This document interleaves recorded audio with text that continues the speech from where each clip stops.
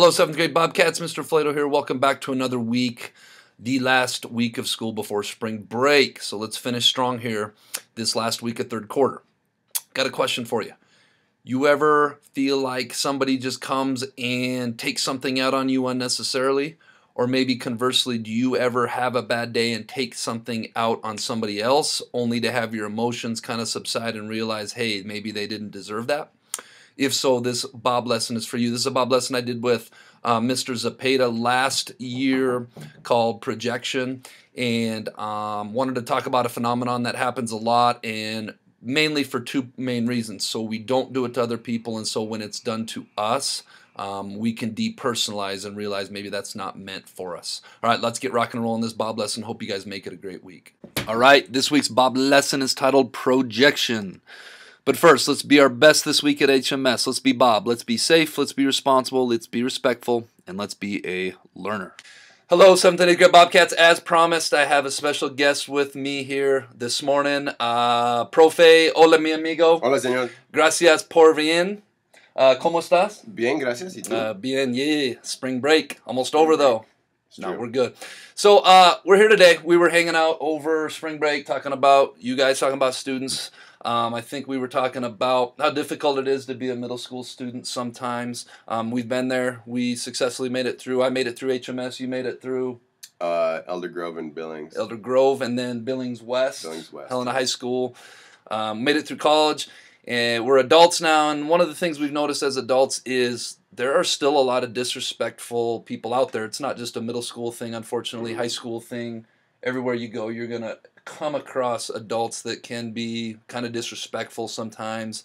And we were talking about how my next Bob lesson is on projection, and we thought let's team up and make a little video on it. Yep. So that is precisely what we're about to do. Hope you guys like it. All right, so Profe here, Senor Zepeda is here to help me demonstrate what projection looks like. So this is what I'm going to do. I have written down here in sticky notes. You guys can't see it. I have 12 common negative emotions that we feel when things aren't going so hot. So I have jealousy, sadness, anger, loneliness, frustration, depression, annoyance, hopelessness, inadequacy, criticism, criticized, hurt, and fatigued.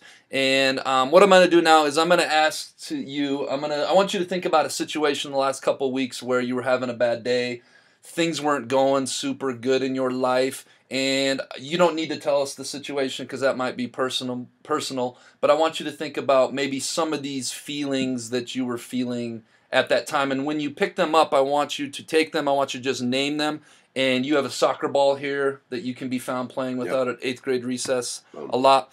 I want you to just take those feelings and put them on their soccer ball. Okay, so I'm going to grab inadequate. Inadequate is not feeling like you're good enough. For those of you that may not know what that is. Annoyance. Annoyance. A lot of times do you think we get annoyed with other people? Or maybe just situations sometimes. I think mostly other people, though. Definitely. And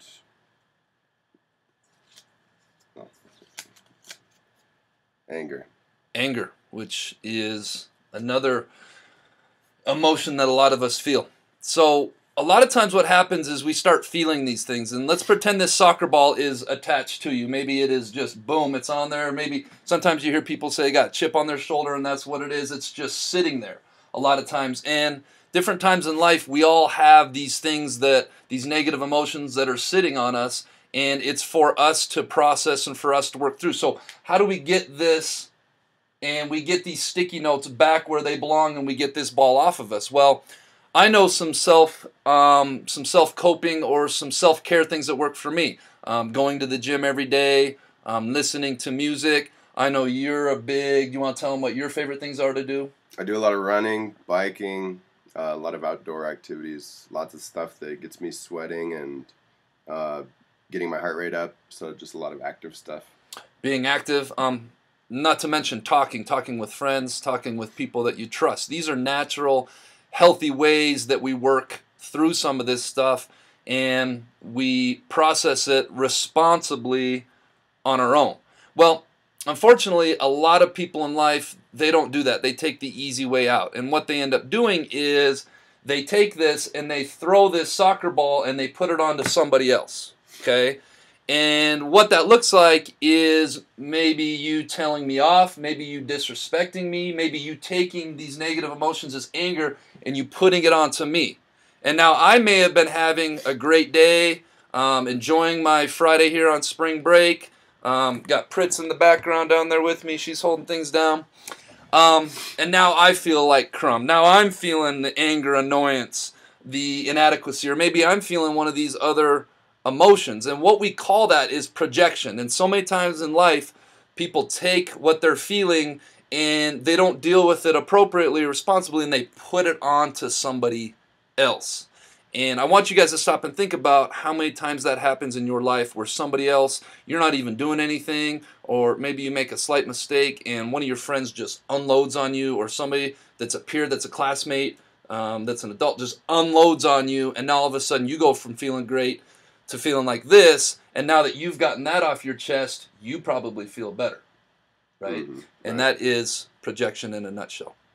Right, so the third part of this is, how do we protect ourselves against other people projecting onto us? The first thing we got to understand is we can't personalize things. We can't take things personal. If somebody's walking down the hallway and somebody calls you a name or does something, you have to recognize in your mind that, whoa, this is like out of character for this person, or whatever I did didn't warrant this. And then your mind's got to go to a place where you recognize they must be having a bad day.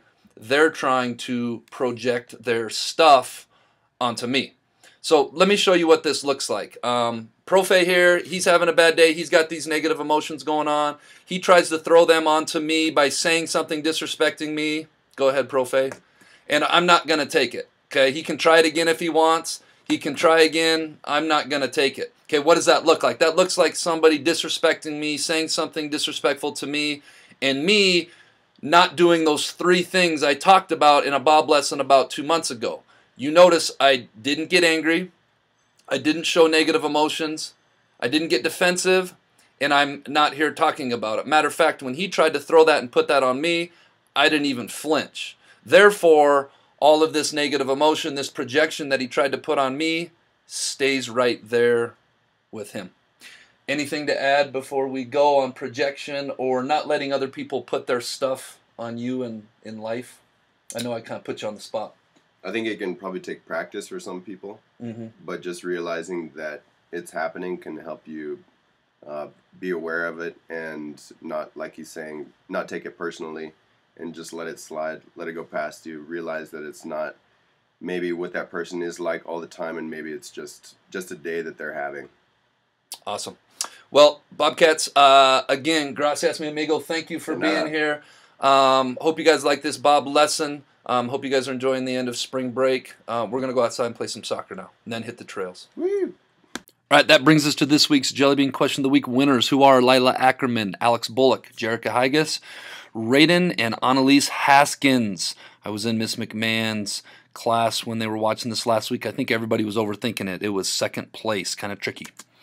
All right, this week's Jellybean Question of the Week is, which number is missing out of this sequential order of numbers?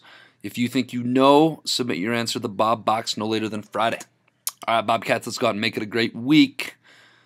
The last week before spring break at the Helena Middle School.